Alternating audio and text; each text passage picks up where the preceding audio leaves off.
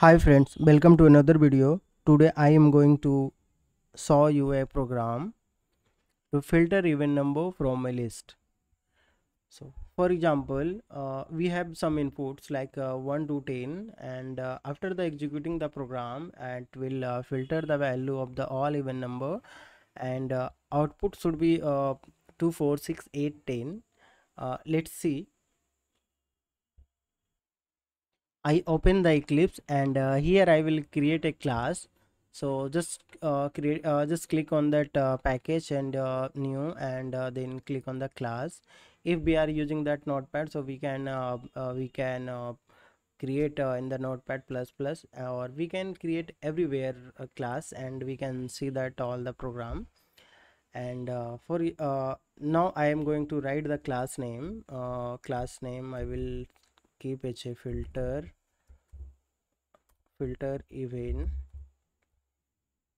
numbers, and I will keep as this is the first program, so I will keep as a 1, and I will click on the finish, and I also generate the main.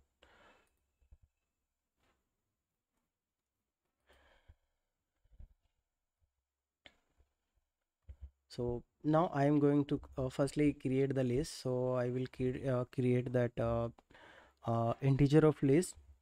So list and integer, and I will keep as a class integer, and pass that reference name as a numbers.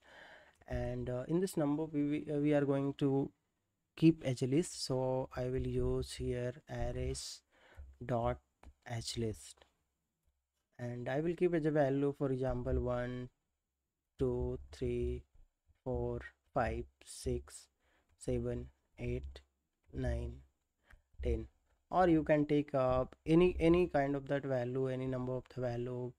And also if you just try to take the runtime, so it's okay. So now I'm going to just import, so I just imported that class, so arrays.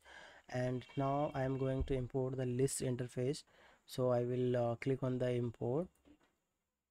So in this program, till now I just two member of the util package I just use.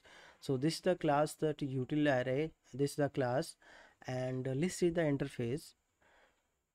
And now I'm going to filter, and firstly I will create that integer list, which where we can contain the filtered value. So here list, and pass with that integer, and I will keep even number. And this is the numbers where we are containing the list, so I will use here numbers dot, and this is the numbers that right now this is the array list, so I will convert it as stream API. And in this stream which have one method which is name filter. So in this filter we need to pass with that predict. So here I will filter by that by the condition, so I will keep it a n for the number, and lambda expression, then n. And for I will keep as a condition or logic n modulus 2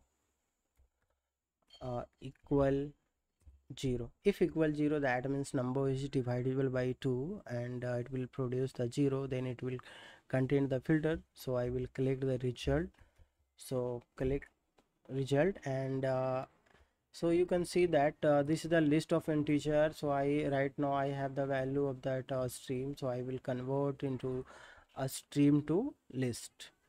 So here I will pass as a collector, as a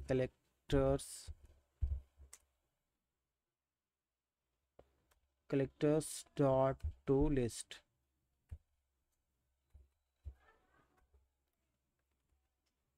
And now I have collected that all the event numbers, and right now I'm going to print the result. So I will write here system out dot println, and here we can pass the resultant variable name. So here event numbers, yeah. So now I will just save that program, and I will run this program here, or we can run from that here, run as a Java application. Friend, you can see that result in value 2 4 6 8 10. If you could just change here 10 and just write anything like that, 24, so 24 also divided by 2. This is the correct for the even number, so it will contain here after the 10. So now I'm going to run here. So friend, I just added 24 and it will contain in the result. So my program is completed, and thank you.